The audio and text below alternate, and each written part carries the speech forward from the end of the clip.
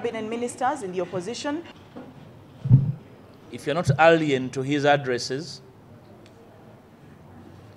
you surely know that his addresses normally relate to his feelings, not the state of the nation.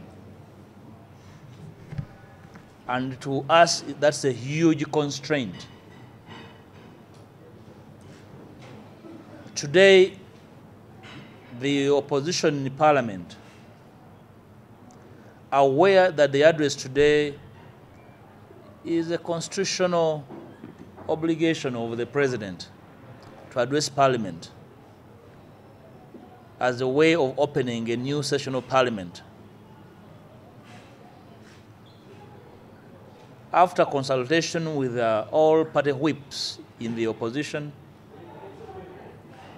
we have elected to stay away from today's address by the President. And for two major reasons. One, to express our displeasure with him and his government in failing to address and offer tangible, practicable solutions to the conditions of the economy by evolving solutions that will help everyone out of this economic depression. The country awaited for his address 3 weeks ago, in which he said he has nothing to do. And we are aware he's going to say the same thing. So we are not interested in endorsing over that address.